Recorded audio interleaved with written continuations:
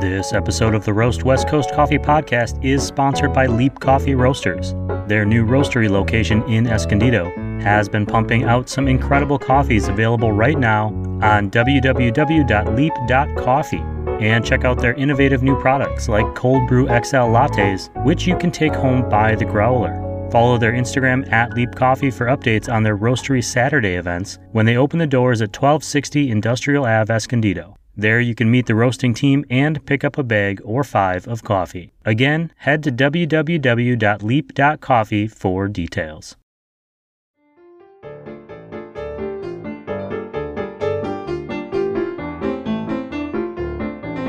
Hey everyone, welcome back to the Roast West Coast Coffee Podcast, where we interview the coffee professionals of the West Coast and we try to get a little coffee smarter in the process. I am your host, Ryan Wolt. Today, Siri Simran Khalsa, the esteemed director of coffee at Lofty Coffee Company, is back for the last time on Season 2 for a rolling discussion on sustainability, sexism, and what coffee has meant to us both.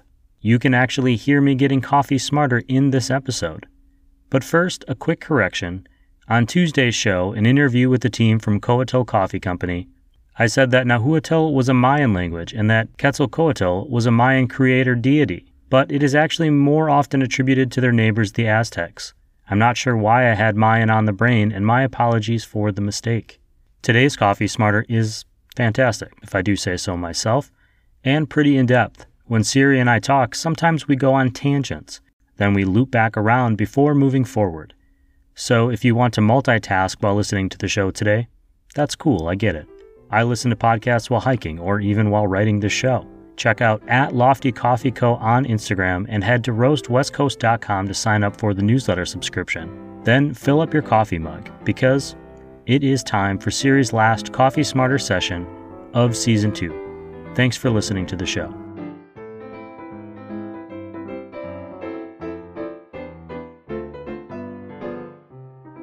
Yeah, I've done over 100 podcast interviews this year. But I've never done one in real life. So I'm kind of nervous about transitioning out. Is that what we're going to start doing? Are you going to start doing in-person recordings? I would like to, yeah. This is the last interview that I have to do for Season 2. And I'm not doing interviews with the newspaper right now. So everything's kind of on pause for a couple of months. So I'm assuming by the time this comes back, I'll be able to do them in person. But all of these shows started after we went into quarantine last March. And so I've never had to record someone in real, while I was sitting across from them or, have these conversations in person. Honestly, I think you're going to love it. It's going to be, I think it's going to be that much better. I over the last year have gotten a lot more comfortable and used to this type of communication.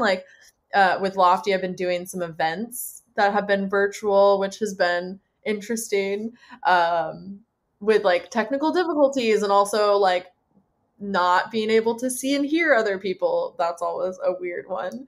So I'm sure it'll be really fun. I think it's going to be a new skill set to learn. Yeah. I've only just started going into the world. And so even those small interactions have been it's practice. I have been scheduling practice social interactions with people so I can get used to it before I have to have some sort of real event that I need to do. Yeah. But we should get started. Yeah, let's do it. All right. Siri, one last time, welcome back to the Roast West Coast Podcast, Season 2 of Coffee Smarter. I've got a big show planned for us today. But before I start asking any serious questions, I want to say congratulations. You and your team just achieved a huge goal. You opened a new cafe in downtown Carlsbad Village, California, if you are listening to this and you are not in California. It literally just opened 2 weeks ago. What has the reception been like, and what does it feel like to see all that work come to fruition? Yeah, well, Ryan, thank you so much for having me back on. This has been really fun. Out of all the podcasts I've done, this one, it feels the most focused, which is really fun, where the other ones are more conversational, and it's really great to get to the point and talk about the things that we're really passionate about. So thank you. And to answer your question, yes, we just opened a new cafe right on State Street in Carlsbad Village, and it has been incredible. It has been the quickest like build out launch of a cafe that with my time at Lofty, that's like the quickest. I think within 6 months, it kind of became this beautiful cafe. And my word for it is it's iconic. It is such a beautiful space. Big props to Eric, the CEO of Lofty Coffee. He's the CEO and founder, and he just has this amazing, beautiful eye for design and creating these places that feel really special.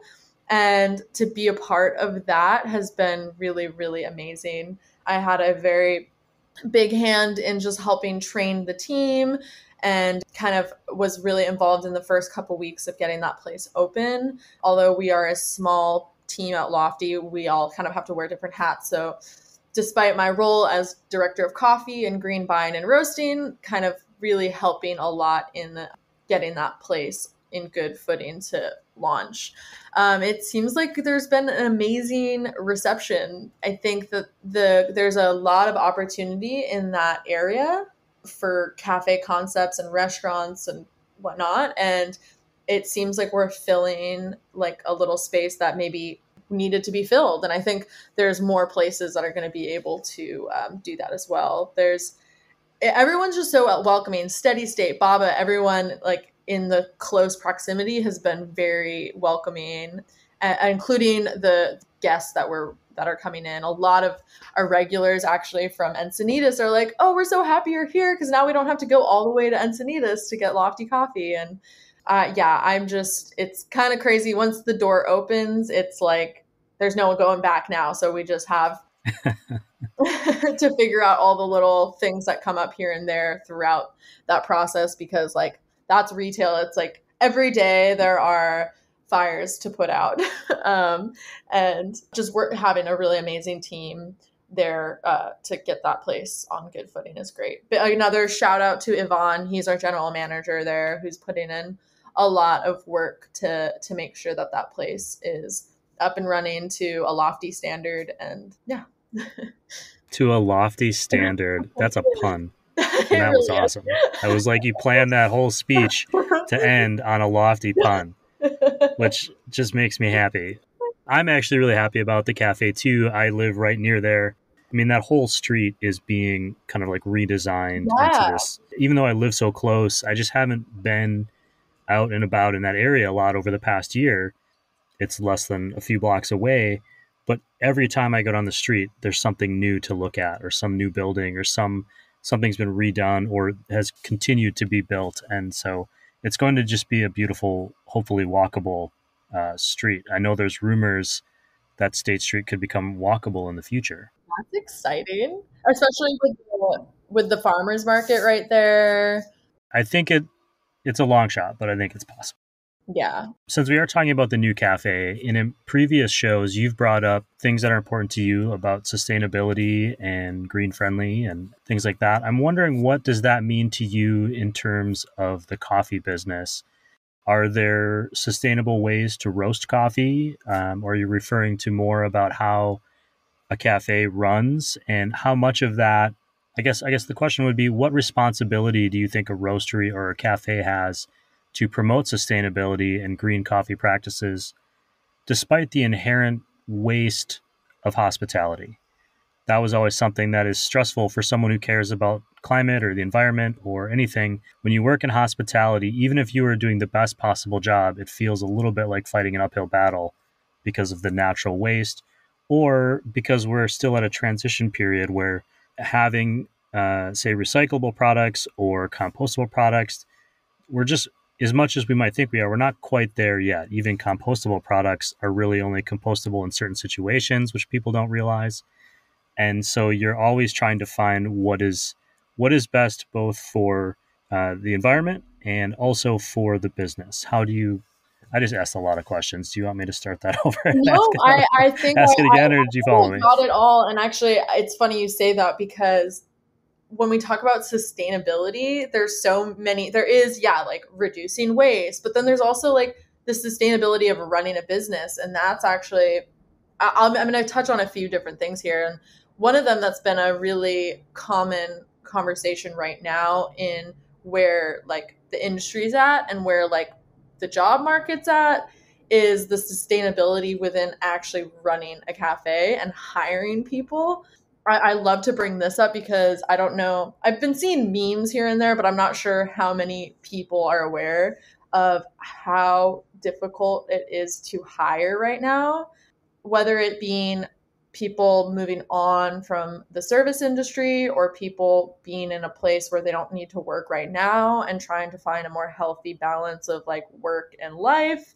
But we've been having these conversations of how do we create a sustainable like team that sticks around and who's invested, then we're investing in them. And it's kind of this like we're a team working together to create not only these other types of sustainability that I'll talk about in a minute, but how we can like have a sustainable operation so that we're not having as much turnover and that we're creating a more consistent experience for our guests. Because not everyone knows like having to like bring people on and train them and then have them leave like a couple months later, while of course some people work in this industry kind of as like an intern position, it's really not it's not very sustainable for businesses because it's a lot goes into one person. And I think that goes into saying, I think it's on both ends, you know, having to make sure that the companies that are hiring people are also making their team members feel valued so that they want to stick around. That has been a really big challenge right now. Lofty Coffee is hiring in case anyone wants to join our team. I would say, just for anyone listening too, it's always hard to hire people or hire people that want to stick around in hospitality for a while. And part of that is because hospitality does have a reputation for being a temporary position. I've been in hospitality a long time, and I always thought of it as temporary until recently, you always start thinking, well, what is the next thing that I'm going to do? Or am I going to get some other kind of job? But the reality is we're not in that same world anymore. And there are places where that is true, say in some beach towns here in Southern California. I think that reputation maybe is assumed a little bit more because of our beach town location, but it is still a year-round job. And I'm going to say something that maybe you wanted to and didn't, and you can tell me if I'm wrong, but it's a pain in the ass to train somebody new. When you have a really good employee who leaves, it's devastatingly depressing because it means you have to not only find another good person, you have to teach them all of those things and that maybe you spent time teaching. And so my goal was always to make a workplace where people wanted to come to work and they wanted to stay, because the longer they stay, the better off the business is, even financially, because it's expensive to hire somebody and then train them. I mean, those are all hours that, you know, they're not actually producing. You are taking time away from other things. They are learning. I think I've said this, I don't know if it's on this show or another show, but 35 years ago when my dad was running a restaurant, a new server would spend a full 40 hours training with him before they were even allowed to serve a table, which you could never do now. He could do that because they were getting paid $2 an hour, you know, plus tips. And that's kind of the inherent issue with tipping, where people go back and forth on that, you know, higher wages versus tipping versus not. Mm-hmm. But that was such a luxury for him to have that training time so that he knew when they started serving tables, they would know everything they needed to know about the restaurant and the food and how we presented things and so on and so forth. Whereas now in a lot of places, employees might be lucky to get 1 or 2 days of training or maybe follow somebody for a few days, but there's just not as much time anymore and it's too expensive. Yeah, totally. And I like to, we just went through a really, really extensive training because we have a really fresh team, having to bring on a lot of new people and really kind of evaluating that and thinking, you know, if we invest in these people now who we've taken time to interview and hire, and if we invest in them now, we'll reap the benefits down the line. And so Is that because you're actually, even though you were just opened a new cafe, you're kind of reopening like 5 other cafes yeah, too. I mean, over yep, the last month or two, like to a full schedule.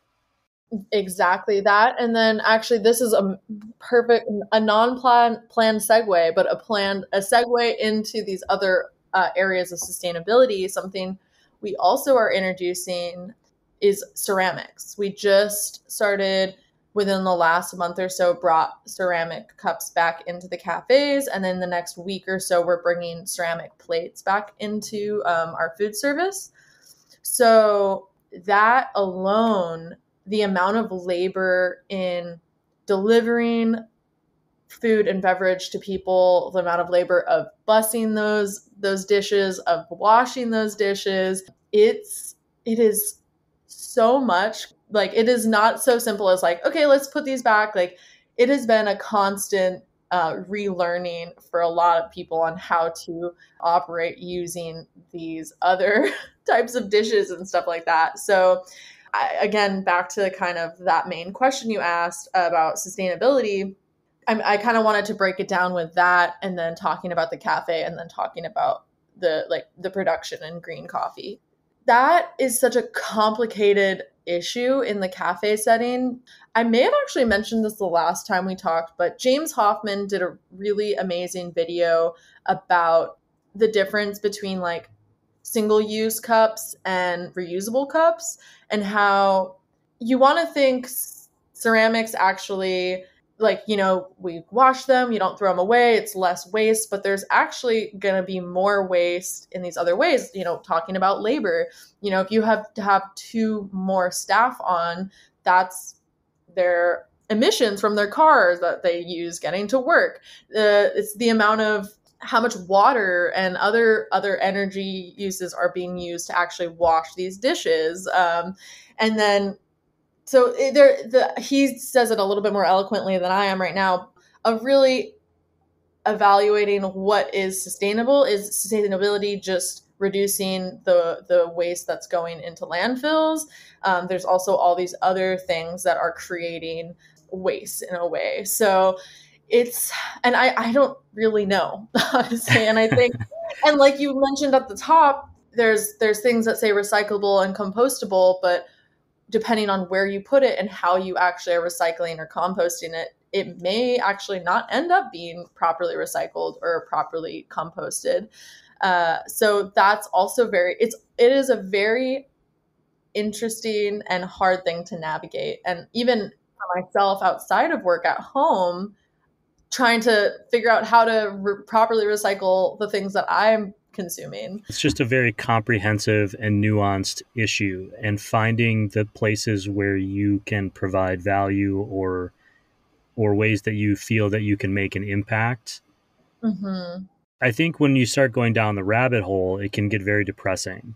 Yeah. Because every time you learn something and you get excited about it, then you learn something else later that maybe it wasn't what you thought, or there was an unintended consequence. And Mm-hmm. I think humanity should have a slogan, and it's like humans unintended consequences. Like that seems to be something that we are we don't see those things. And it's not because people aren't trying, it's because it is that complicated. And Yeah.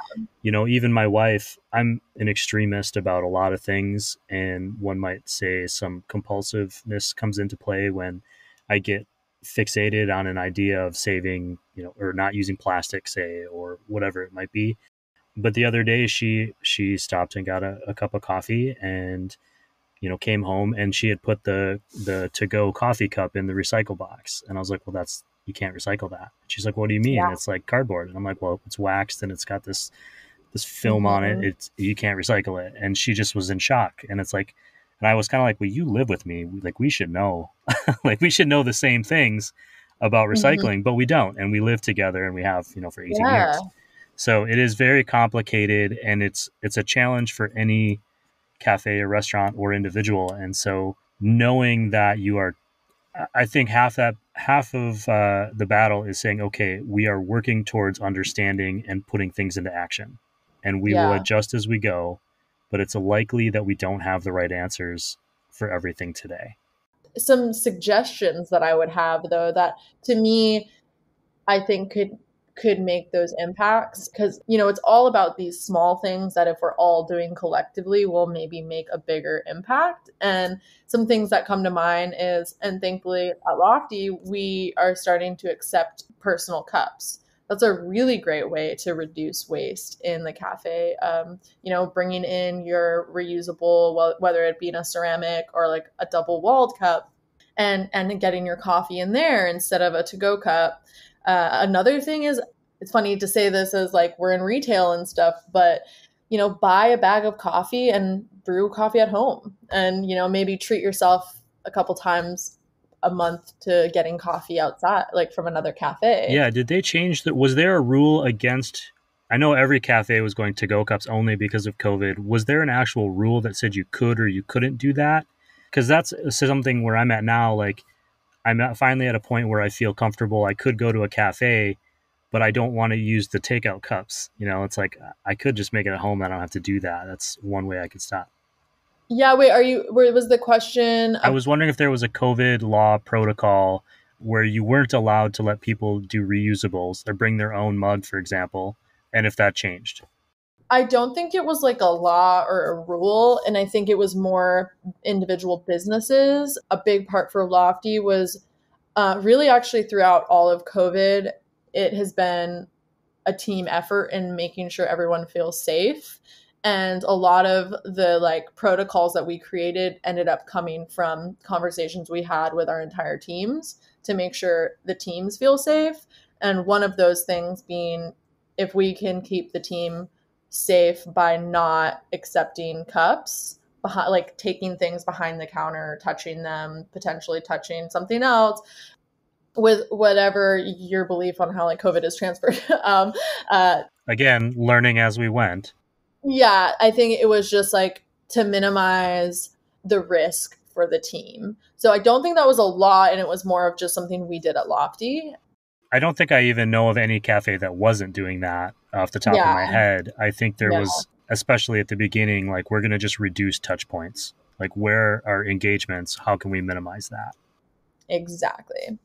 So yeah, going further into ways. So yeah, maybe bringing in your own cup into a cafe, brewing coffee at home. That's actually something in this last year. While I do miss going out to cafes and seeing my friends and trying different coffees, I've been brewing coffee at home a lot more than I had pre-COVID. So that, maybe you use a filter or whatnot, but you're enjoying your coffee at home, and that definitely can make an impact and also help cafe retail coffee sales. I think it would be great if everyone just bought a bag of coffee. That would be awesome.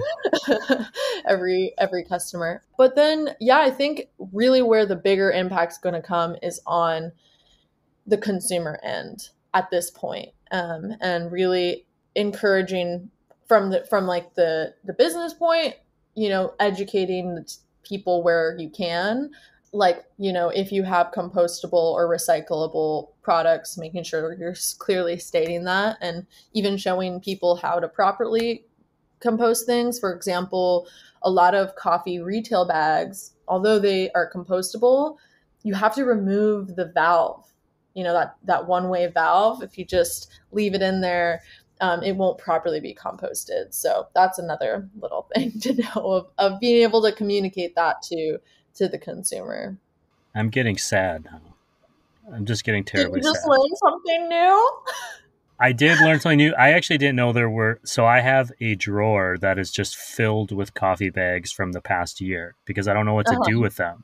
I mean, I don't know if there's a way to like reuse them or return them, but like they're also like nice bags, but they're clearly not recyclable. They have like a lining in them, the foil, and so I don't know what to do with them, but I don't want to throw them away either. And so I have this drawer, and it just keeps getting fuller and fuller to that point where the drawer is not closing properly. It's like, like with everyone's got a drawer where they have like takeout menus. It's kind of like that, except it's just coffee bags.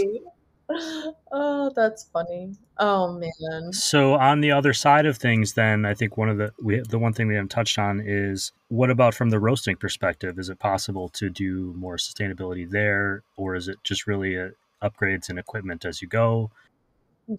So, one thing again to speak specifically to me working at Lofty, and one of the first things and was a really deciding factor in deciding which coffee roaster we were going to use is using we use the Loring coffee roaster that it produces less emissions because it doesn't have an afterburner.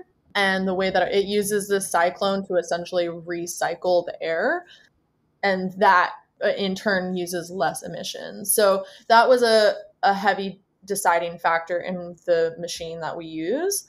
And of course, keeping on your like cleaning and deep cleaning help create more like clean burning air in there. So that's one thing. From green buying, I mean, again, there's sustainability in the producing, but then there's also the sustainability in the like relationships that you build, right?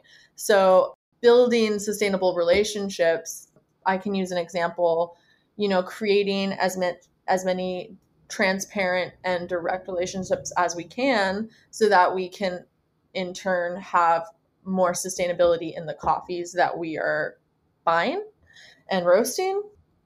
And then also, I feel like we've talked about this, but we're going to talk about it again. Working with producers and co-ops that use sustainable practices. We work with a co-op in Costa Rica, and we've bought their coffee many times, and we're buying it again this year. Looking forward to getting them. It's called Copa Dota, and they have so many systems within their organization to, first of all, they're 100% carbon neutral facility, and then all of the coffee byproduct that is created in the processing method is then recycled, whether it being used for compost, turning it into cascara. What's that word that you just used? Cascara. Yeah. What is that? Cascara is the cherry around the coffee seed that is then dried and used and created into a tea. Interesting. I didn't know that. Never heard of cascara. Yeah. No, I've always kind of wondered what just happened to the remainders, after the bean was taken out, but I never really thought to look into it, to be honest. Yeah, so I definitely, if you've never tried it, I mean, it's not my personal favorite. I'd rather drink coffee than the cascara, but it's very light. To me, it almost has this like apple. It tastes like apple. It's very sweet and light, and some places they'll do like an iced tea with it, which is kind of cool. You could do like a iced tea soda or something. But it kind of comes back to the idea that they've found a purpose for this byproduct, and it's not going to waste. And so I want to just say this for anyone listening too, there's something to be said for, me as an individual not using, say, takeout cups is really not going to make much of a difference. All of us not using takeout cups could make a difference, but we probably still won't make as much of a difference as, a major company deciding to change the way they produce things. So, for example, Walmart, I think, is a great example. Walmart, is this huge, massive conglomerate that creates a ton of waste. But when Walmart, when people pressured Walmart to say, hey, you're putting too much emissions in the air, they were the ones who designed the technology to have semis that don't use gasoline. They have electric semis. And so by doing that, and they were able to create a system in which the semis are not running while the truckers are sleeping. Because of their size, they've single-handedly prevented, and it's a weird mix because like they're preventing literally gajillions of tons of carbon from going into the air, but it's also tons of carbon that they would have created, but they were creating it to meet the demands of us. And so who's really responsible here? And so the one thing I'm saying right now to everyone listening is, if there are products that you love, I would encourage you to encourage the people you're buying them from to try to do things more sustainably, create demand for more sustainable products, for finding ways, be willing to, be willing to pay more if you can, for a great cup of coffee that is sourced well in a sustainable manner, because that money will then go down that chain and prove that there is a demand for those types of products. Yeah, and I'm so happy you said that, because to kind of go back to what I was saying with like building sustainable relationships is, if you are, build this relationship and buy this coffee year in and year out, and there's a demand for it, and we are able to pay a higher price because throughout the years the quality just increases. And then we also in that relationship relay back, like learning about their practices, communicating in those relationships how our ethos and what we believe in, and how can they shift the way they practice to maybe be more sustainable, is really really important. And to back what you were saying, where it is these big companies who have this big responsibility, but it's also the consumer responsibility. Something that I have found is like, especially now that it's with Instagram and the internet, it's like so easy to find these like really cool brands that do really cool things. And I'm not gonna say the brand name because they don't need this unpaid sponsorship. I'm just joking. But I found this clothing brand that it's like athletic clothing that is made up of recycled clothing and recycled water bottles. Mhm. And their whole thing is when you're done with it, you can send it back to them and they will recycle it into another like wearable piece of clothing. And I think that's so cool. I might be wearing some of that clothing right now. Yeah? Are Maybe. you exactly. So I just think something that, especially over like the last 10 years, really thinking about where I'm consuming really everything, but not only just my food or my coffee, but also the clothing and like really anything, like, in this day and age where it's so easy to just press a button and get anything on your doorstep a day later, like, could I maybe stop somewhere on my way home to get that same thing? Like, just lots of, there's so many little things that if we all did, it would make that really big impact. We are definitely going to have to retrain ourselves as we go back out. Right now, I think people want to go out and do things if they can. Some people do. I Yeah. mean, I have my moments where I theoretically think I want to go out. And then once I do go out, my anxiety spikes. And so then I just go home. Yeah. But it has been very, I have transitioned most of my life into delivery in some cases. And so Hmm. in the beginning, it was like, oh, I'll just get deliveries, whenever I want. And over time, I started to do like, okay, well, is it not really necessary? I'm going to plan ahead. I'm going to get groceries every other week. Or if we're Hmm. going to do something from Amazon, we'll communicate a little more and say, okay, we're going to do one order from Amazon instead of three, and we don't need Yeah. it tomorrow. We can get it in a week and we're fine. Like, Yeah. it's not Yeah. the end of the world. And those are all just little things that I feel like people were starting to do as a collective before the pandemic, and we fell off real hard, real fast, right away. Yeah. So I don't want to, I know we do have a bit of a time limit today, but that was all great information. And we can talk more about some of the sustainability stuff at another time. But I want to touch on a couple other topics today. Sure. One of them is, I told you this was going to be a big question show, but one of them is about sexism and hospitality. Recently, I mentioned on a different show, but the beer industry in particular, especially here in San Diego, was, I would say, rocked by charges of sexism in the industry. The Instagram account of a woman brewer from the East Coast, Brienne Allen, at Rat Magnet on Instagram, she started sharing stories of women who had been minimized or harassed in the workplace. In some cases, much worse, assaults and other things. And it was just a post she put out asking people for, hey, has this ever happened to you? Have you ever had these types of experiences in the beer industry? And a few stories started trickling back, and she was just reposting them as they came in. And all of a sudden, it was like a dam had broke, and hundreds of these came in. I say rocked a little bit tongue in cheek because this isn't a new concern. If you do any sort of Googling, you can find every couple of years there's sort of some big exposure to sexism in the hospitality industry world. But what I think was eye opening with this particular kind of viral event was seeing it all together in one place. You didn't just see one person's negative experience and you weren't able to dismiss it as a one off. You saw hundreds of people having similar experiences or similar experiences in the same place. And you saw people being uplifted and saying, oh, well, I was afraid to speak up and now I'm not. And I'm bringing this up to you as a woman who is the director of a coffee program. Wondering if you have any reflections on that topic, just as hospitality in general and in coffee as a separate, although adjacent industry to the beer world, not just in the industry, but in the way consumers behave. And then how do you address that? How do you address, that shitty behavior, either at work or from a customer, and as somebody who's the boss and who's in charge and has people who look to her as their leader? Yeah. Yeah. This is a big question. And I don't think, this conversation is going to get to the bottom of anything. I can speak about my experiences and what I have seen within the industry.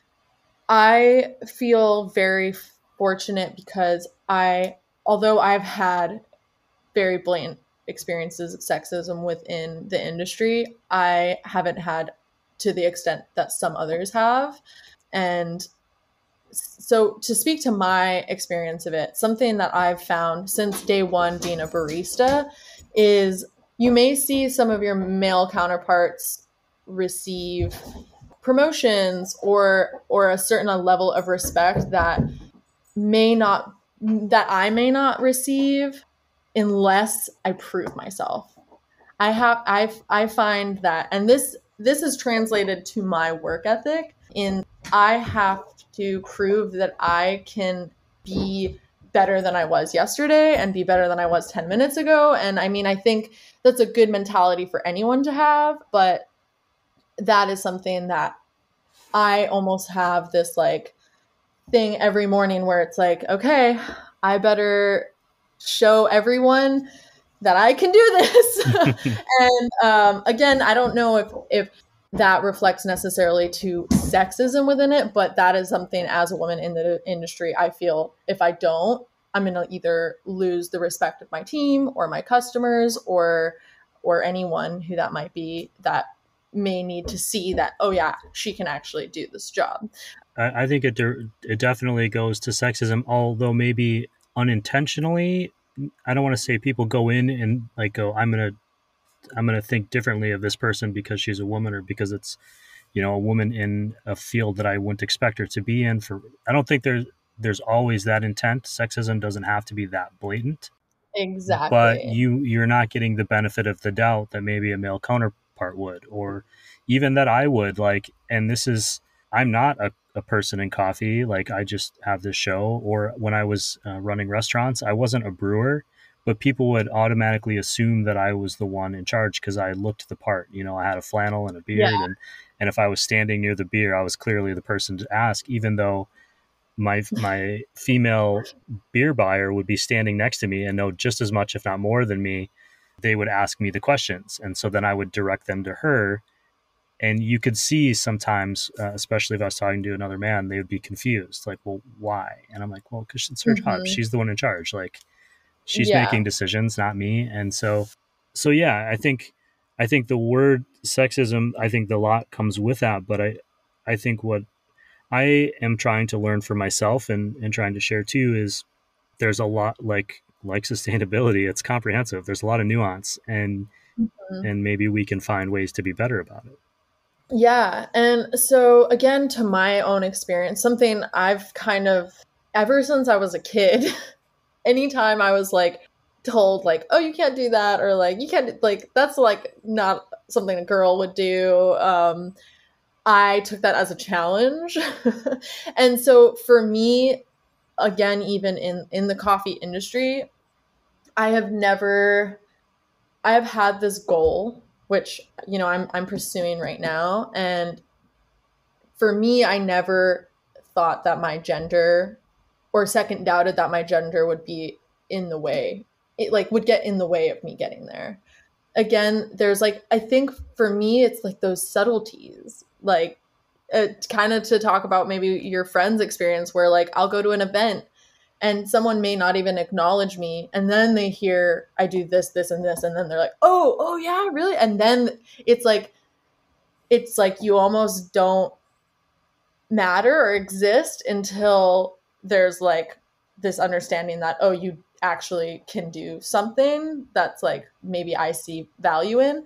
Sorry, that's kind of going back to my first explanation of that experience. But I do think, and this goes, I think, with a lot of challenges within trying to create spaces that are more equal for everyone. And that being, although these things are so subtle and so little, everyone, whether you're a man, a woman, someone non-binary, trans, Black, white, Asian, if you can like feel comfortable, or not even, sorry, not feel comfortable, but be able to speak up when you see these things, that's so important. Because just like sustainability, it's not like one person's actions are going to make these huge impacts, and that it's going to take this collective understanding where if there's a woman in an organization who wants to be in a position that is like, if they want to be in a position that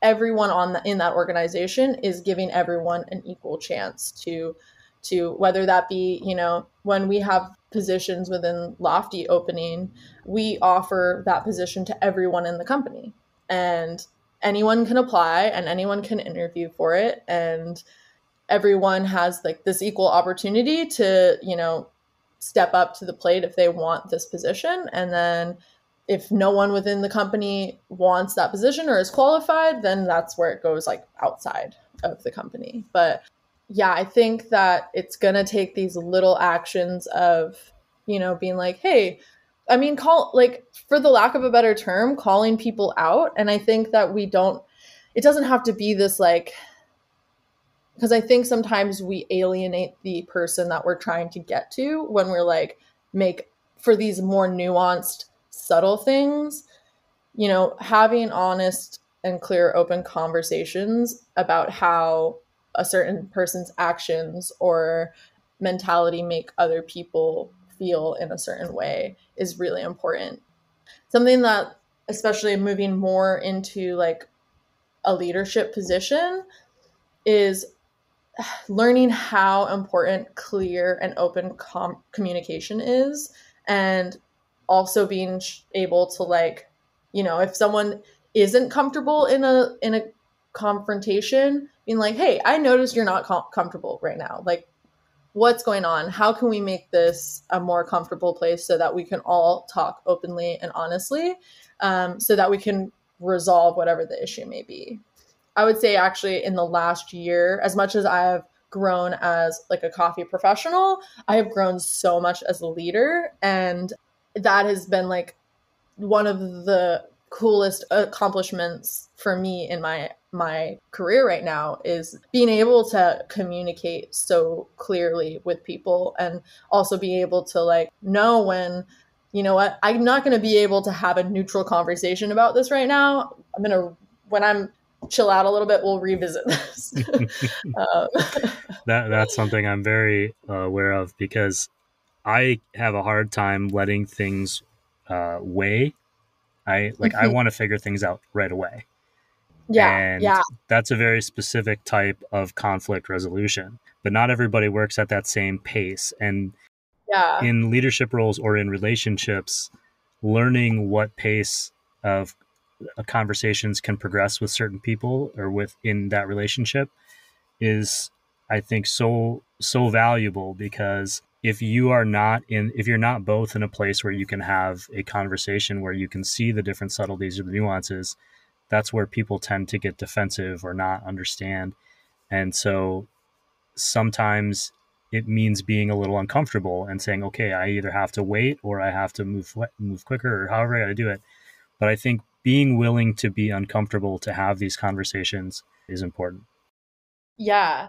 Something I hope to be for other, I think that just like that representation too is like, I will say there are not a lot of women in leadership roles in the San Diego coffee community right now. I can say that. And it's tricky because, especially in this last year, we've seen a lot of people leave the industry for different reasons. And I do wonder, I'm like, obviously there are women in this industry who who want to grow in San Diego, especially now that I would say we're all kind of, the community is a little bit more spread out than we used to be.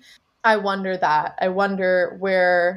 how can we get more diversity within the leadership within the community. And I think a big part of that is going to be representation and other people seeing, hey, other people can do this and I can do this. And, being able to show that, to show anyone, whoever you are, that whatever your goal is, you can achieve it. And I think if there are any roadblocks that have to do with sexism or racism or any sort of prejudice, like that's not the right place for you. And, if that's something happening within an organization, I think that's a good big red flag that like you shouldn't work there if that's how you're going to be treated. And that's not to let these places off the hook, but I think wow, it almost goes full circle with the sustainability thing, on how it's like, even as a consumer, if a place, has these practices that put other people out of place and don't give people opportunities, maybe you shouldn't support them. Maybe you should go find these businesses that are more in line with your values. And I think that's what a lot of this comes down to, is like your values and your self-worth, and knowing that you don't have to settle at a place that maybe they have this reputation that's going to get you ahead in your career, but it's definitely not worth your self-worth and your heart, your self-worth and your like ethics and your value to go work for some place that's going to treat you like shit. Yeah, it's tough because the whole power dynamics of income comes into play as well. Yeah. And need-based work, it can be very, very much circular in a bad way just as much as a good way. And so yeah, it's a tough thing, but I think you touched on something which is essential for the show, which is, as consumers, we need, and this is what we've been talking about throughout the whole season of, buying coffee from places that you believe in their practices. When we're talking about sustainability, whether it's how they treat their farmers or how they are valuing their coffee, being willing to pay that extra little bit if you need to make sure that people are getting those opportunities. But it applies to this situation too. If you don't want to convict people without evidence, but at the same time, sometimes, like, if enough stories are coming out of the same places, you need to make a choice about, do I want to continue supporting that place? Or if you experience it or you see it, firsthand, you can make choices not to give them your money anymore. I want to ask you one more thing today. Sure. And it's a little bit open-ended. I know you started the show by saying how you liked how focused it was, so I'm sorry for that. No, that's totally. I love that you have the questions that allow for us to kind of go down a rabbit hole. Yeah. And so, yeah, hit me with your open-ended question. Here's my open-ended question. Oh, shoot. I've got two questions. Honestly, I have no issue. I don't know if you have time restrictions, but I'm all good. All right. So I'm in no rush to get out of here. All right. I'm going to ask two questions. One might be a little bit shorter and more kind of to the point. And it goes back to the question that we were just talking about. And that is, we were talking a bit about sexism. We were talking about power dynamics. We were talking about hospitality industry. What advice would you give to, say, a young person who is getting into the industry for the first time, say as a host or a barista, or they're going to be working the counter at a cafe?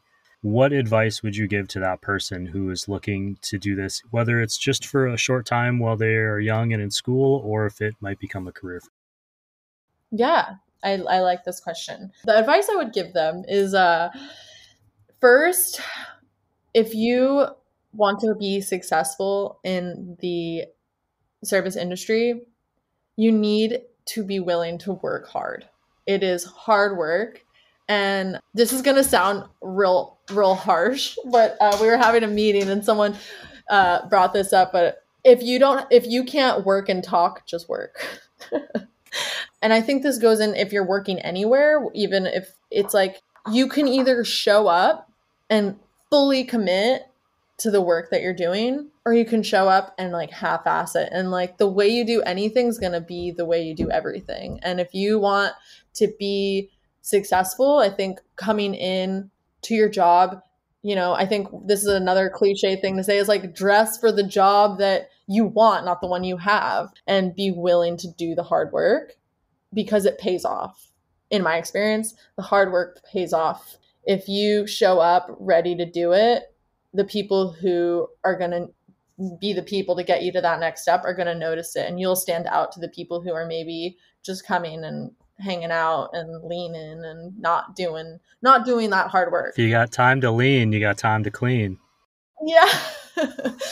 The second piece of advice I would give is, or just coming in with an understanding that in the service industry, there are so many perspectives, and trying to have an open mind on how those different perspectives operate within the bigger picture of a business operation. Something that I think I've taken away the most from my professional career at Lofty is one time having a conversation with Eric, who's the CEO, and him just sharing his perspective on things with me really showed how different my perspective of things were. And then vice versa, like the perspective of the guests, like what their perspective of everything is. And like trying to almost take a step back and like neutralize your opinion and your perspective and see things from everyone else's has then, I think, furthermore, when it goes to that communication piece, which is so important as well, is that if you can be like, okay, my boss is reacting this way to me, because like being able to try to understand their perspective. And I think this goes back to, and a big piece, I didn't speak to that question about sexism within the industry, but I think for me, is some way I've dealt with it is, and my advice to anyone coming into the industry is that, in my opinion, to be successful, you need to have so much love and compassion for every single person you interact with, because we're a people industry. And, you could come in and, you could be that person who hates all their customers, and I can't believe this person, I have to do this, like my boss is an asshole, like, or you could, be open-minded and loving and compassionate and try to be understanding for other people's perspective, because the reality of working in this industry is like, you're working with all sorts of people from all sorts of backgrounds. Like, you never know how someone was raised, where they're coming from, what their life experience is. And if you can be open-minded and receptive to that, it can give you a better understanding of how to communicate with them. I'm going to backtrack a little bit, because I do think this is really important about that sexism piece we were talking about. And I want to speak to an experience I've had with actually one of my favorite people in the world who he works for me, and he's on my team in the production team. But when I first met him, I was like, I don't fucking like this guy. He said something that to me off the bat, I was like, that's sexist. Like, I don't want to talk, like, I don't like you. I'm sure if he listens to this, I've told him this before, like off the bat. And the more I worked with him, I started to learn more about where he came from and his perspective of things. And through that, of like us working together, first of all, I was in a position that I felt comfortable enough when he did say something that was like, you shouldn't say that. I was able to tell him, hey, like when you say this, this is how it's received. So maybe there's another way you can say that, or, I almost would say it back to him and be like, what is that? Like, it's like, I know I understand him more, and I'm so happy I've given him the benefit of the doubt. And we have this like really great line of communication.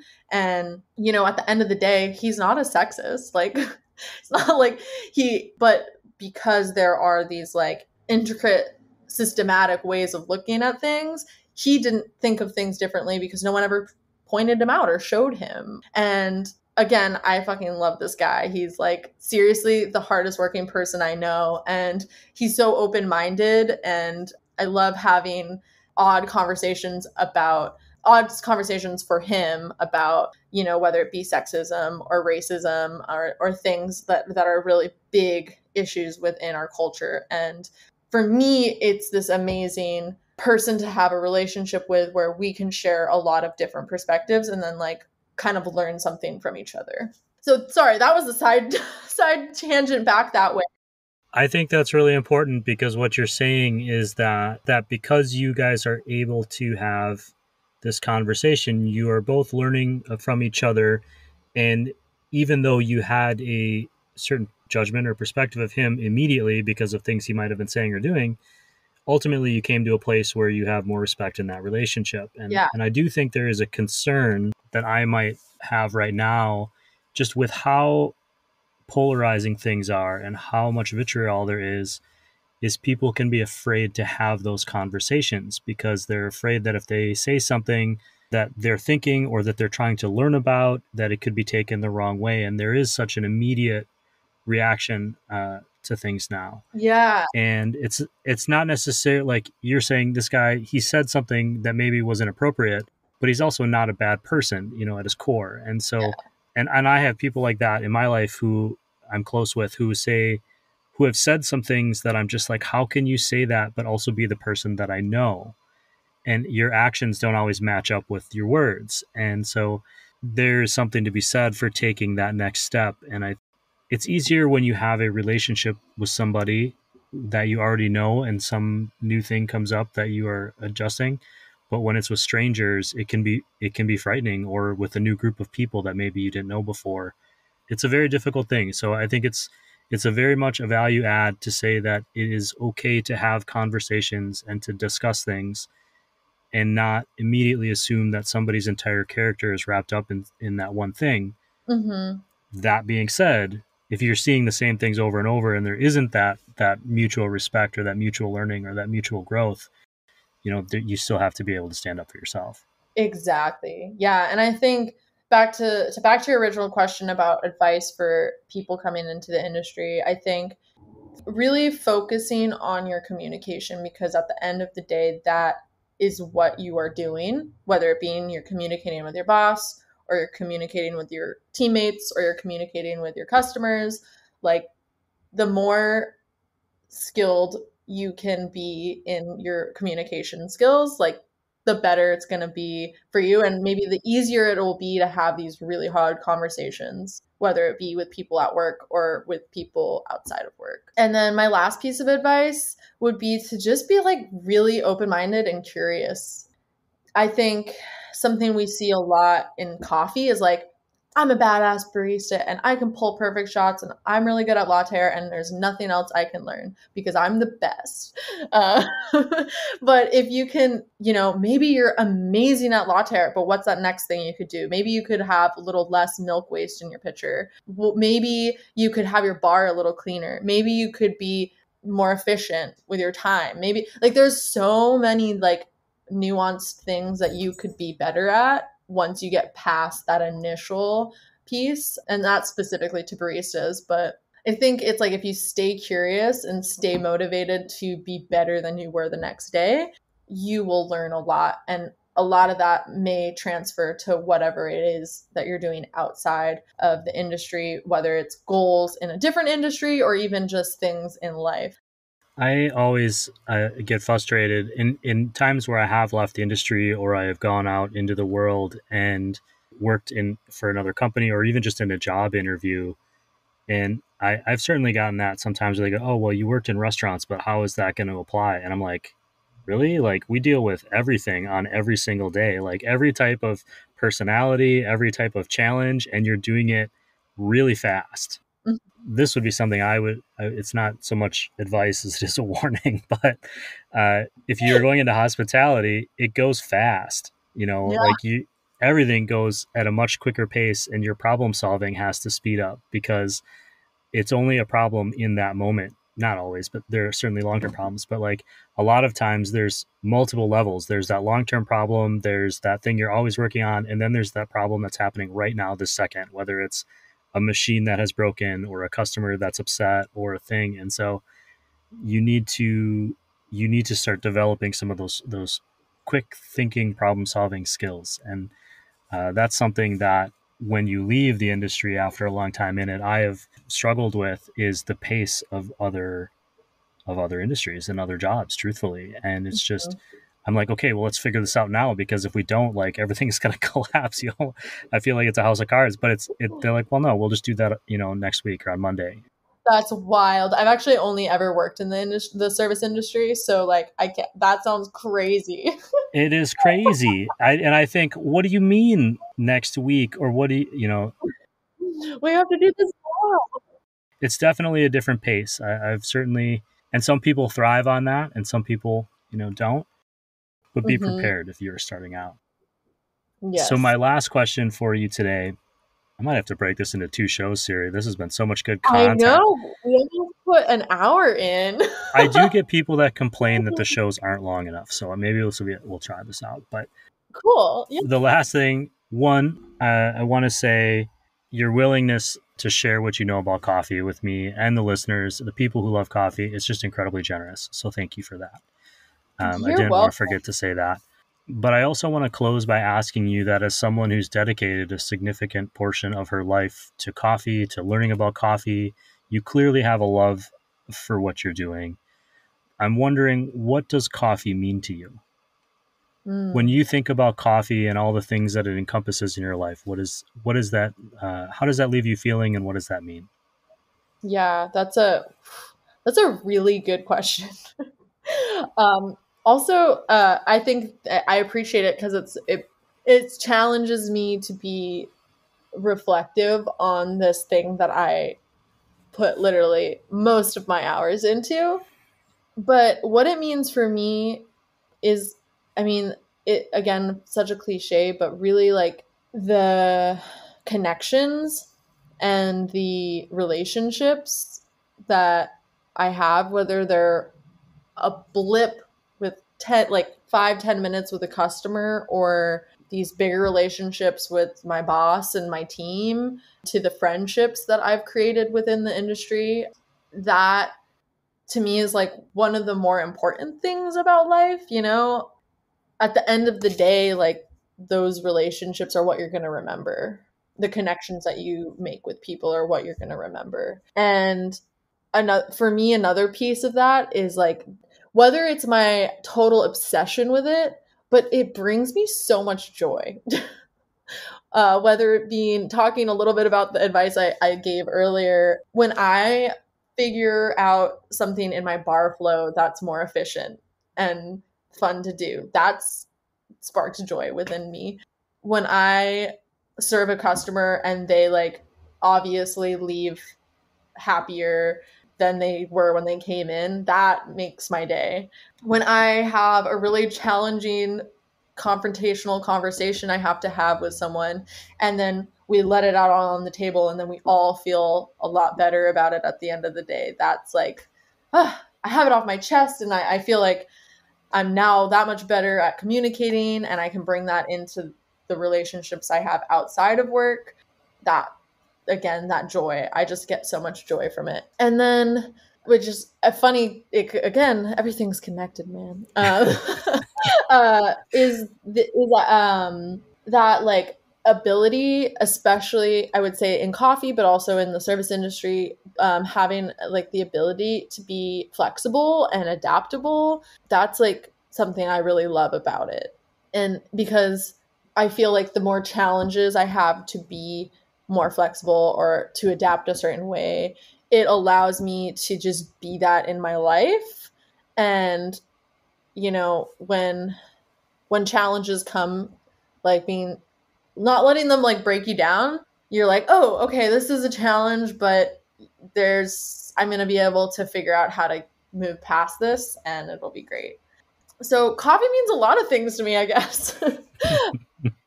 But I think I'm just so obsessed with all the little nuances with it. And I don't know if I have a reason why I am. I think I grew up kind of doing a little bit of a lot of things, and I felt like I never really got good at anything, and I feel like I'm really good at this. and that's really nice to be good at something and to know that there's also a lot of room and places to be better. So I think that's a very wise thing, that it's not just that you're good, but there's room to grow. Yeah. And that's something that's important, that we challenge ourselves to do those things. For me, it's been a year and a half in which kind of visiting coffee roasters and drinking good coffee with others who love coffee was lost for a lot of people. And for me, in person, at least in the way you could kind of randomly just pull over for a cup of coffee and sit and chatter inanely with people who happen to be in a coffee shop, or looking for that was lost for me. That was a void that I think I was trying to fill with this show, to be truthful. And spending that time, it is the second season, so about 8 months working on this show, getting to meet people like you and over the internet, and spending time chatting and getting smarter about coffee has really made a huge difference in my personal life, just as my mental health. And I also feel it helped me feel connected. And for me, I think coffee is a lot of that. And working in hospitality, which we've been talking about today, is a lot of that too. I always, even on the days where I hated my job or I hated my customers or my employees, I also love them, because it was this connection. We were all in this together. It's for anyone who grew up playing sports and maybe didn't work in hospitality, there's very much a similar camaraderie in that team. You are in this fighting together, and you are working 100%. You are working towards the same goals. And sometimes it doesn't feel like that, but ultimately, hopefully you are in a place, when you're working in a place that is well run and has good leadership. There's nothing like that moment where everything is humming and everything is busy and everything is going out right. There's just nothing like that. It's almost like a high that you come out of work and you're just like, oh, like everything is amazing. And that's something that I lost. And I'm grateful for this show and for having coffee with experts like you to kind of help me keep on the right coffee path. So thank you again.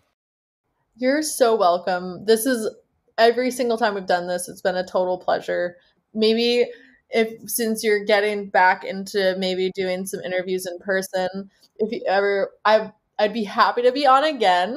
This is like, seriously, this is so fun. And I get energized talking about these things. And this is like talking about those connections. Like when I go hang out with friends that I've met through coffee, like sometimes we're like, oh, let's try not to talk about work and coffee. But we're like, wait, we all want to talk about work and coffee. So it's, yeah, I love this. And thank you for having me on. This is great. You're welcome. And before we go, I want to shout out my cousin Dylan Fredrickson, because without him dragging me to a coffee shop and saying, you're going to be 30 years old soon, you need to learn how to drink a cup of coffee like an adult, the show would not exist. So thank you, Dylan. Thanks, Dylan. Like I said at the top, it was a pretty big show. I cannot thank Siri enough for her generosity and kindness and coffee wisdom. She doesn't have to be on this show, and yet for an entire season, she was willing to spend time with us talking about coffee, and in shows like this one, a little bit more about life. One thing that I am taking from this conversation with Siri is that growth can happen when we offer others the opportunity to grow as well, and we keep ourselves open to the idea that there are other perspectives. We don't always have to agree, but it does help to be willing to listen and to learn. Most of the people in the world are not like ourselves. They have different styles, different languages, sexuality, and skin color. They have different opinions about movies, books, politics, religion, sometimes even about coffee. What we have in common is the ability to engage with new ideas, should we choose to, and of course, with many different coffees. There are very few corners or shadows of the world in which some form of coffee cannot be found being brewed. It is a shared experience. And in that shared experience, we can find common ground. We've all lost things during the past pandemic year, like going to coffee shops, where we could engage with strangers or see our friends. We could draw on Coffee Cycle to-go sleeves. That last one might just be me. By putting on this coffee podcast, I was able to regain some of that world, including meeting and engaging with new friends like Siri, and now having this new roast community of people to share coffee stories with on social media. I know that the internet is not the same as real life. I think I know that. But the connections I've been able to make with old friends and new through coffee this year have been a saving grace that I am very, very grateful for. Thank you for anyone who's listened to this show, learned something new with us during a Coffee Smarter episode, or stopped by to say hello on Instagram or in the Roast West Coast group on Facebook. And thank you for listening today. We only have one interview left in Season 2, which will be out next week featuring a beer and coffee chat with Mike Arquinas from Moster Coffee, and then the final Coffee Smarter with Chris O'Brien from Coffee Cycle on Friday.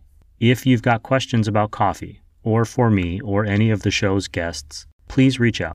Send a message through roastwestcoast.com, drop it in the Roast West Coast Facebook group community, or on Instagram at Roast West Coast.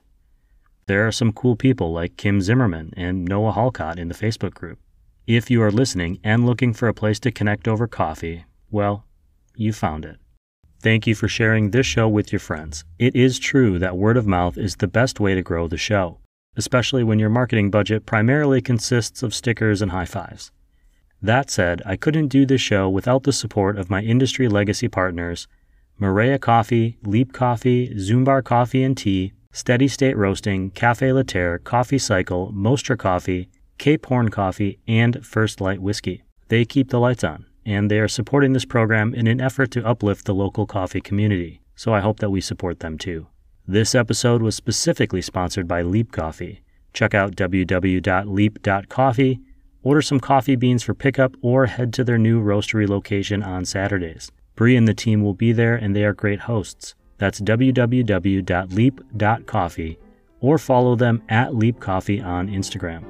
All of those links can be found on the front of roastwestcoast.com or in this episode's show notes wherever you happen to be listening.